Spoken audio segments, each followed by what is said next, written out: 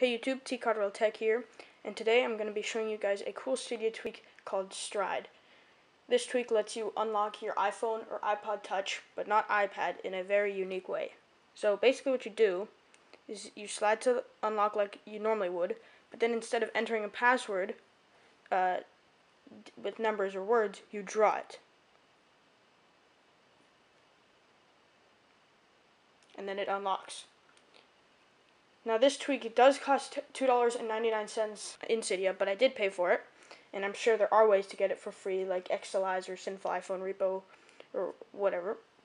And if you go to settings, you can configure it a little bit by scrolling down and going to Stride. So then there's enable Stride, skip pin entry, multi-shape password, where I guess you could draw multiple shapes, obviously.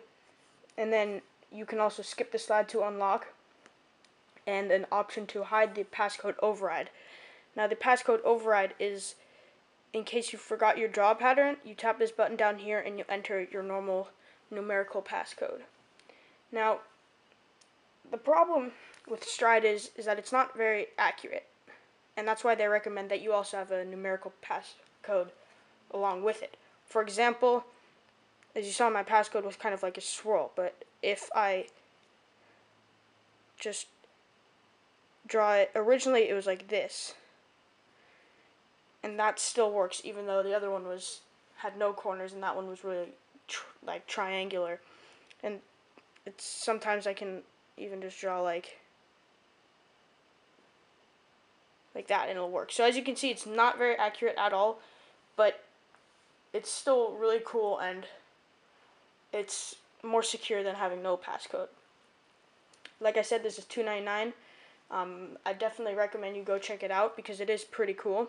Thanks for watching. I do apologize for not posting many videos lately. I've just been kind of busy and haven't really had many things to make videos on because my Samsung Galaxy S2 Skyrocket kind of broke. But thanks for watching, and I'll see you guys later. Peace.